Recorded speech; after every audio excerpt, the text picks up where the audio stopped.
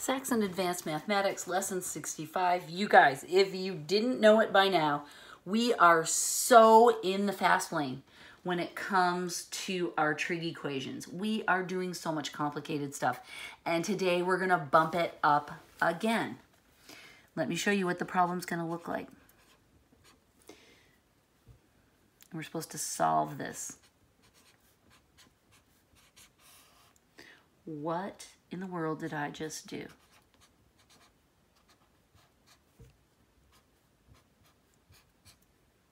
Oh, it's 0, I'm sorry. Given that, okay, that's a 0, not an x. I was thinking about that x and I got carried away. Okay, what is new here is what is with the radical sign in our trig equation. We don't know how to handle that. We've never seen that before. And this is a problem because we've got our variable is inside the pig house, if you will.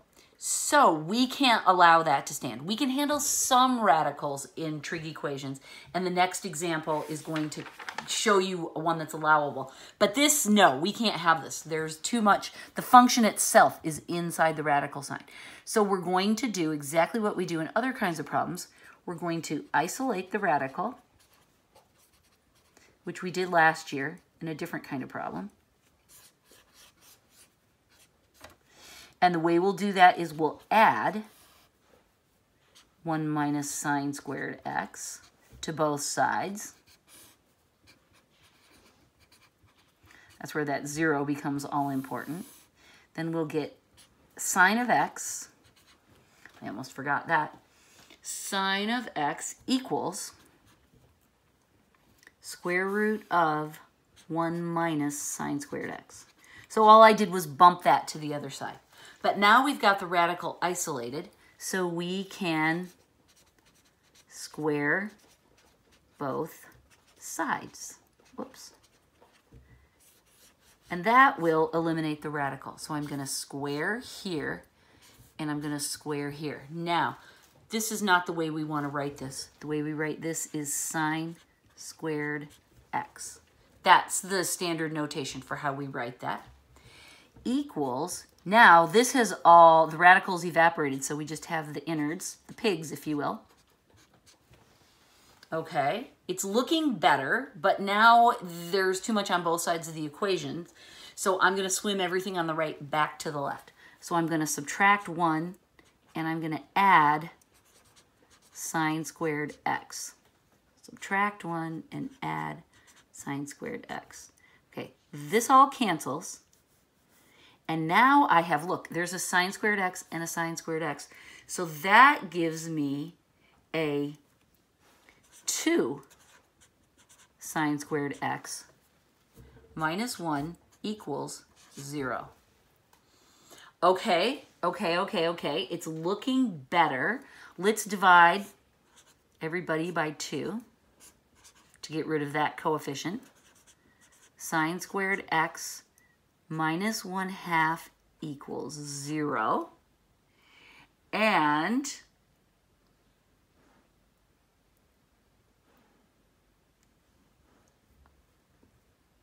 this requires a leap of faith, you guys. We want to treat this as a difference of 2 squares. So we can factor it like this. Okay, so we want to see this as a squared. Okay, well that makes sense. We can do sine of x and sine, whoops, I forgot to write the x, right? Sine squared x, we can see, okay, the root of that would be sine x. That's like the a, if that's the a squared. But how do we make this become a square? Okay, this requires something crazy. Would you agree that 4 equals the square root of 4 times the square root of 4? Right? Because there's lots of ways to see this. This is 2, this is 2, 2 times 2 is 4. Or you can see this as pigs, right? 4 times 4, they go together into a single house. And then you can jump out a pair and get the 4 on the outside. So we want to use this idea with the 1/2, and we want to say that 1 over the square root of 2 times 1 over the square root of 2 equals 1/2. Isn't that weird? We can use the radical signs to create a perfect square. So this is going to be minus 1 over the square root of 2 plus 1 over the square root of 2, right? Because that's how you factor the difference of two squares. Let me remind you of that. A squared minus b squared equals quantity a plus b times quantity a minus b. Those can be in either order. So that's what I've got here, right? I've looked at this as being an a squared and a b squared, and then I've found the a value and the b value and plugged them in here with a plus and a minus sign. Ay, ay, ay. So that means that either the sine of x equals positive 1/2, if I swim that, or the sine of x equals negative 1/2. Okay, let me take that to the next page. We're finally getting to something that looks like we could actually graph it, right? Sine of x equals 1. It's 1 over square root of 2, isn't it? Whoops. Sine of x equals minus 1 over square root of 2. And we recognize this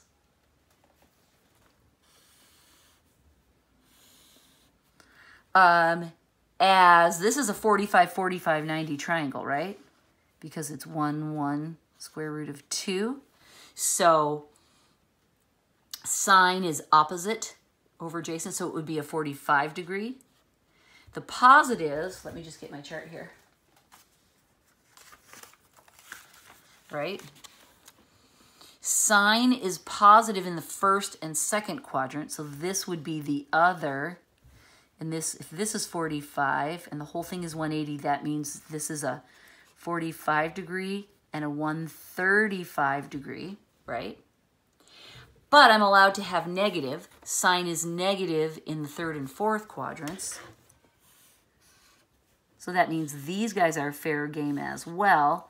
So this would be, so I've got 1, 2, 3. That would be 180 plus 45. So that would be a 225 degree. And then I can go all the way to here. That would be 270 plus 45. And that's what, 315?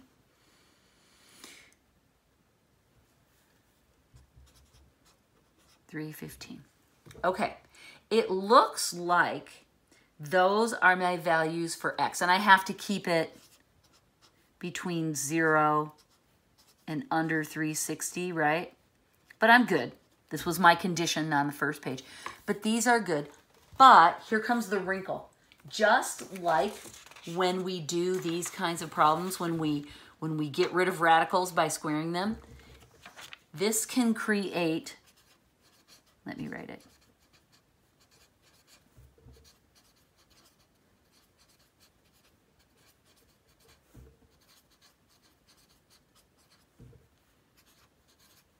This is one of my favorite math terms. When we square radicals in order to solve the problem, that sometimes creates what we call spurious roots. And what that means, oh, this makes me want to cry. We have to check our answers. All right, so in this kind of problem, because we are squaring the wicked little radicals to make them go away, it can create false problems. So what we have to do is check them. I'll show you how to check one. It's a pain. I will tell you right now that these two work and these two don't. So let's check 225. And so I'm going back to our original equation. Okay, I don't want to check it in the middle. I want to go back to the original, and that is sine of x minus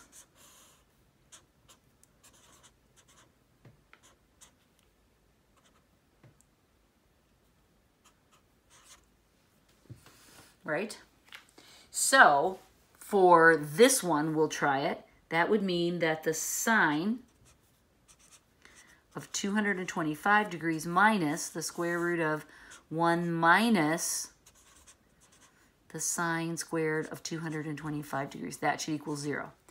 I use my calculator. I find out that the sine of 225 equals negative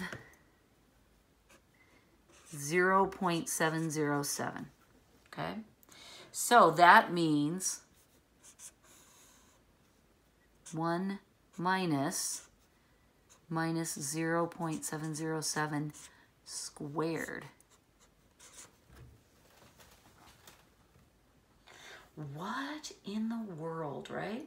So I run this through my calculator. What I would have to do is I would have to take this term, square it, subtract it from 1, and then take the square root. If that goes beyond your comfort level with doing it all in one calculation with the calculator, you don't want to use the brackets, parentheses to sort that out. You can do it in steps, right? Like you could square this first, and then you could do 1 minus that, get an answer, then take the square root. You don't have to carry it all in your calculator if that's making you crazy. But what you'll find is that this does not work. Okay? So that's how you check it. You have to go back to the original equation, put in the argument that you're proposing, find that value, and then simplify. And like I said, in this case, the positive values worked, but the negative ones did not, right? It was these two down here that gave us problems. So we do have to check answers for those. Okay, let me show you another example of this kind of problem that does not require so much drama. That was a lot of drama, wasn't it? I thought so. Okay, ready? Solve.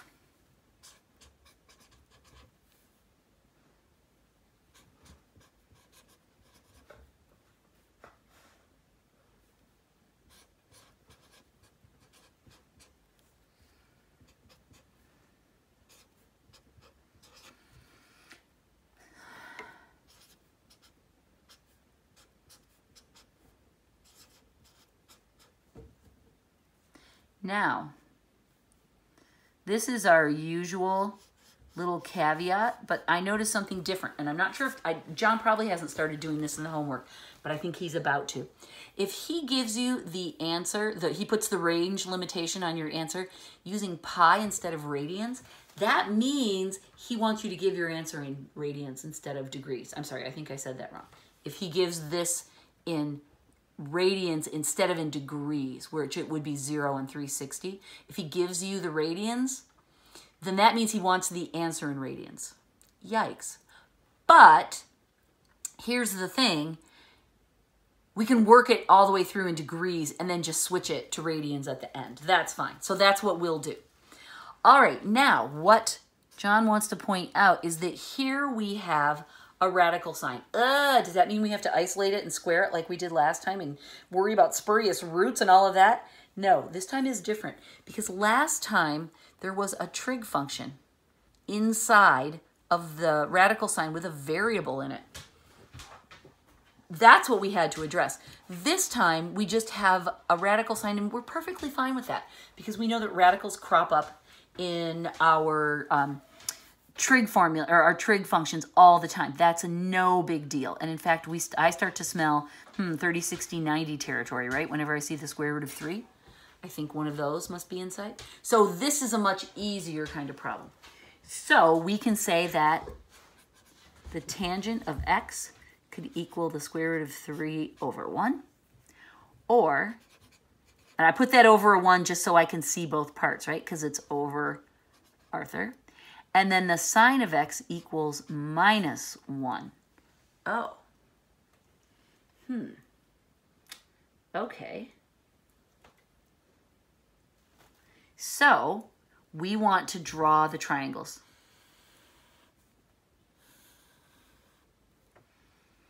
All right, so where would we find, what triangle would we find tangent as the square root of 3? Okay, let me just draw quickly my 30, 60, 90. Oh, the Algebra 2 kids just learned it today, you guys. 1, 2, square root of 3. So for tangent to be square root of 3 over 1, that's the opposite, is the square root of 3. So that means I'm at the 60 degrees, right? So this means x is equal to 60 degrees, right? Because it would be like this. And it would be 1, 2, square root of 3. So when I do opposite over adjacent, that's square root of 3 over 1. Okay, that's good. I want this one to be part of my solution. And then I know tangent is going to be positive in another quadrant. So I reference my chart here. Tangent is also positive in the third quarter. So a 60-degree guy here should also lend me what I want. I double check it just to make sure. It would be opposite over adjacent. Okay, yes, that works too. So that would be 180 plus 60. That is what, 240 degrees. Okay, so I'm starting my list here of all the possible values. Just want to check and make sure John agrees with me. 60 and 240. Okay, he loves it. Now we want to know what angle of sine gives us a fraction of -1, and we can assume this is over 1. Now, this is a quadrantal value, isn't it? Let me pull that chart out. I happen to have it handy. At what degree measure is the sine equal to -1? Aha, 270, right? Right there, sine of 270 is -1. So I want to add 270 to my list. But as long as I'm looking at my chart, I notice something. Tangent, we've got a tangent function in this problem, right? Tangent of 270 is undefined, which means if I try to use this as one of my solutions, that means I'd be putting 270 into this part of the expression too, right? It would go here, but it would also go here. And tangent of 270 is undefined, and that would just blow up the universe. So I cannot use this as a solution because tangent is undefined at 270. Okay, so he cannot be in the club. Does that make sense?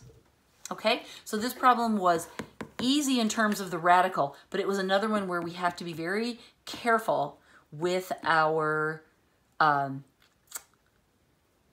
values that we plug in, because we have to worry about the undefined. Notice that tangent is undefined at 90 and 270, so we have to be careful with those two values.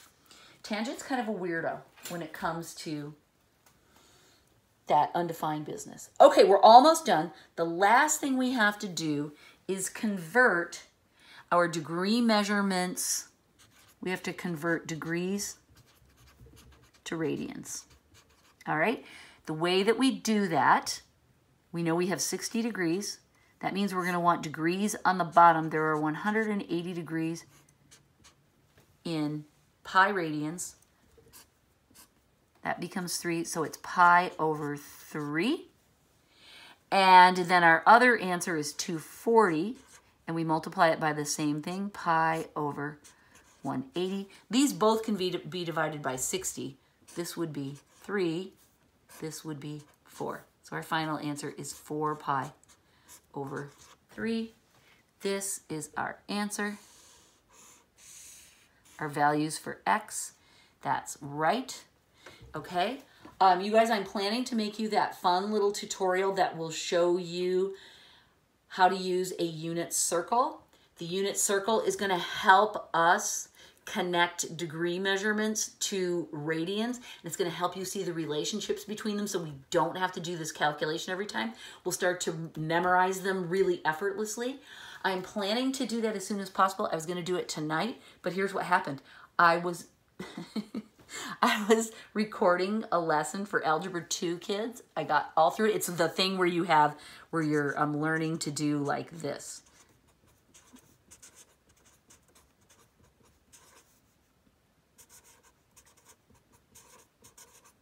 You have the 4 equations,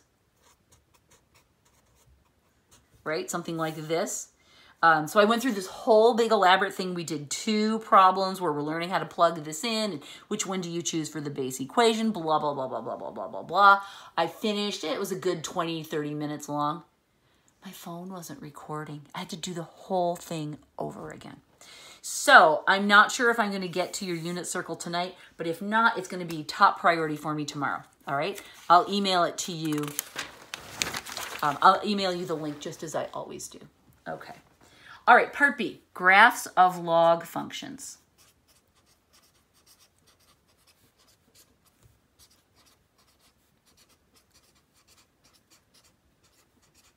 Here's something I want you to remember.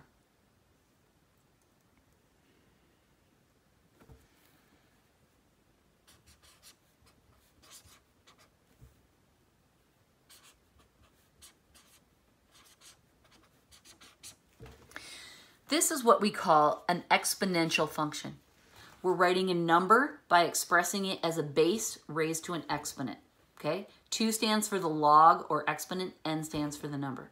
When we write a log function, we're graphing the very same information, but we do it in the opposite order. We start by graphing the number, and then we graph the exponent, right? So it's the same information, just arranged in different ways. And John does a really good job of showing us a picture of that, and I'm going to show you in the book. This is the exponential function. The number equals the base raised to a power. We've graphed these before. We know that this place 0, 1 is always kind of the crossing over. We know that this ties down, and we know that we can calculate 1 point. 2, if we choose 2 for the exponent, then 4 will be the number. So that's where we put it, and we know it goes up on a big curve. Okay, if we want to take that same information and graph it as a log function rather than an exponential function, everything just gets reversed. We know that if we put in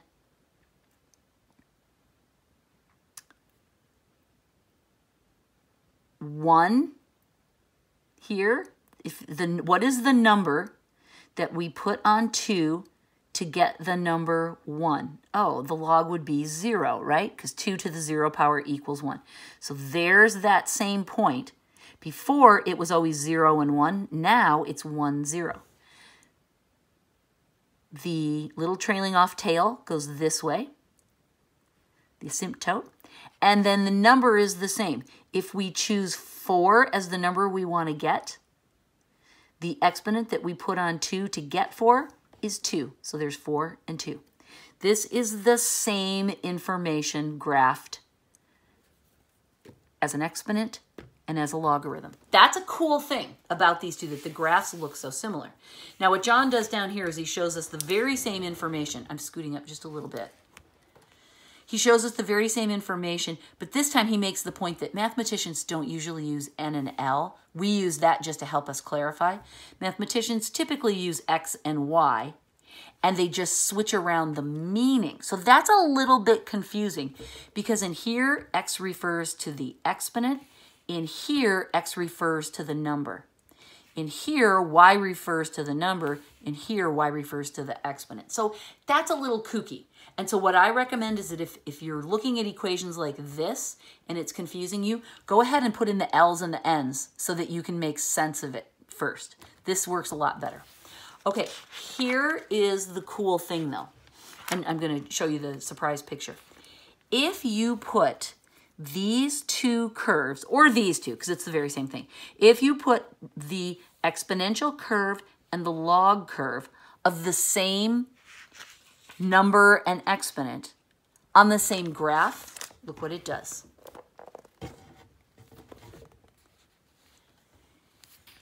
They're symmetrical about the line of y equals x. See, this is y equals x. John put that in first. It just goes right down the middle. Then he graphed in the exponent curve, which we've been doing a lot longer, so we're more familiar with. Then he took the very same information and graphed the matching log function, and look at the pattern that it makes. Oh my gosh, that's so cool, isn't it? So it's really fun to do these because we already know how to do these. We can put the dividing line in really easily, and then it's just a question of kind of slipping this one in on the other side. Let's try one, and you'll see how it works. And this is our last problem for this lesson. Example 65.3. Sketch the graph of the function y equals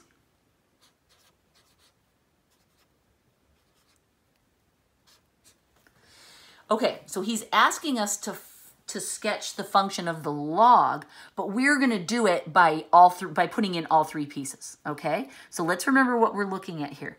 This is the number that we're looking to create, and this is the exponent that we put on it, okay? Let's rewrite this as an exponential equation, and that would be the number equals the base, 3.5, to the L. So I could put this in as the N and this in as the L, like I did last time, like we talked about on the other page. Sometimes the X and Y is super confusing because they switch. Okay, so 1, 2, 3, 4. And down here in the negatives, we'll crank out a few of these. Remember that the easiest values to choose, we're going to graph the exponential function first, and we will choose the exponent we'll choose first is 0. 3.5, here, let's give ourselves room to calculate. 3.5 to the 0 power is 1. That's a given. Oh, okay, yeah, that's right. We remember this. That goes there. Then if we put a 1 on there, that's 3.5 to the first power, and that's just 3.5. Okay, so 1 leads us to 1, 2, 3.5. Okay, so now we can put our curve in. Beautiful. That's this, right? All right. Now we put in our y equals x line, which is going to go right through the middle. That's not bad. Okay, that's our y equals x. Okay. And now, and we can also call this, we can change this back if we want to. We can also call this y equals 3.5 to the x, right? I can take the n and the l out if I decide that's ugly. They both mean the same, they both relate to the same curve. All right, then this is in, just to give us perspective. To graph it as an exponent, we go backwards, right? If we choose, here we go. We're going to start by choosing the number. Okay? The number we want to choose is 1. If we want to get 1, what exponent do we put on 3.5? Oh, we put a 0. Right? If we want to get the number of 0, wait, I did that wrong. Yes, this is what I did wrong. This was fine. If we want to get the number of 3.5, the exponent we put on is 1. So now we graph these points for the second one. 1 and 0, and then 3.5, 1, 2, 3 and a half, and 1. And here, I'll put arrowheads on them because that's always cuter. So this is the curve that John actually wanted us to do, and he called it y equals log 3.5 x. That is this. Notice that it's perfectly symmetrical, assuming my drawing's perfect, of our exponential curve, and that's why we start with this, put in this, graph these points, and then we can see it all worked out beautifully, okay? This seems really complicated and hard until you realize that you're just graphing the same information. They're inverse functions, and so they create this lovely pattern, and it's all beautiful and good. Okay, we'll talk about this. Let me know if you're struggling with those. They seem really complicated, but in the end, hopefully they aren't complicated. Okay, bye.